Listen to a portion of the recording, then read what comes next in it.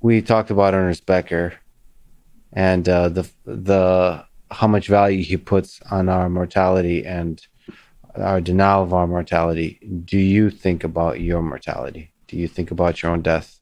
You know what's funny is I used to not be able to, but as you get older, you just know people who die, and there's all these things. And it just becomes familiar and more of a more ordinary, which is what it is.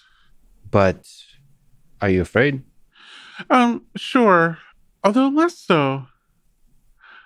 Um, and it's not like I didn't have some kind of insight or revelation to become less afraid. I think I just, like I say, it's kind of familiarity.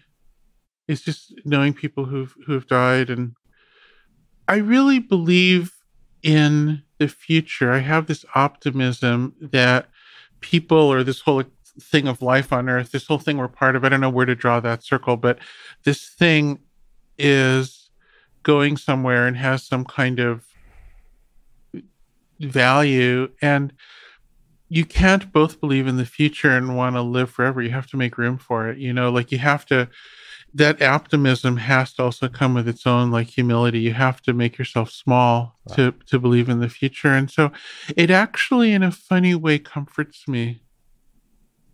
wow, that's powerful. And optimism requires you to kind of step down after a time. Yeah, I mean, and, that said, life seems kind of short, but Yeah. whatever. Do you think there? I've tried to find. I can't find the complaint department. I really want to. I want to bring this up, but the customer service number never Yeah, answers, and like yeah, the email bounces. one way. So yeah.